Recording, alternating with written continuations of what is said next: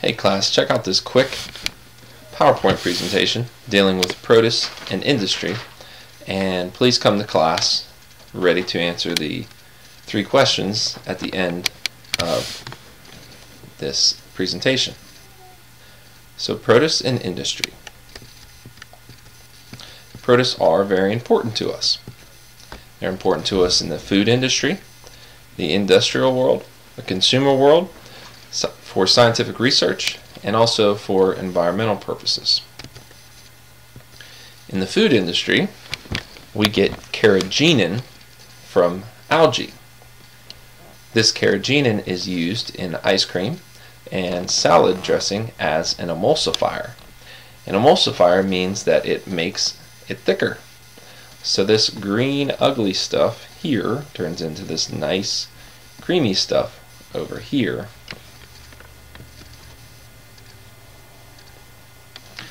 And in the industrial world, we get abrasives from dead diatom shells. These are used in cleaning agents, in car wax, and also in our toothpaste, believe it or not.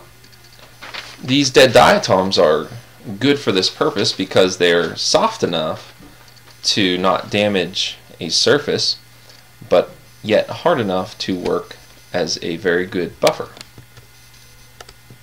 Also in the industrial world, diatomaceous earth is also made from diatoms, and it looks like that powdery substance in this bowl here, and we get it from these diatoms here, all crushed up.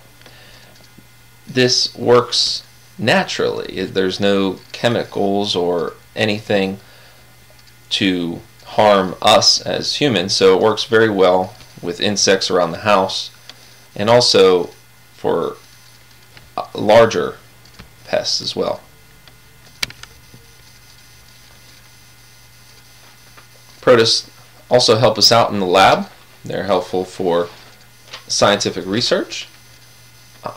They're used in labs to study ribosomal change within cells, cell cycle controls, and abnormal cell growth, which can be used to study things like cancer.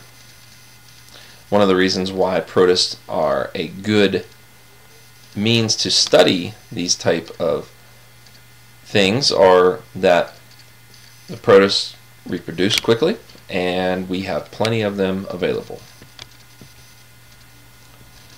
And in the environmental impact of protists,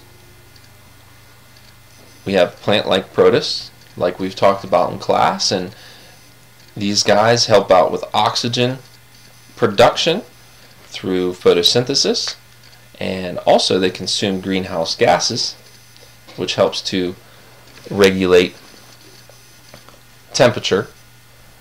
And there are also decomposers among our protists that help to recycle nutrients, such as carbon and nitrogen.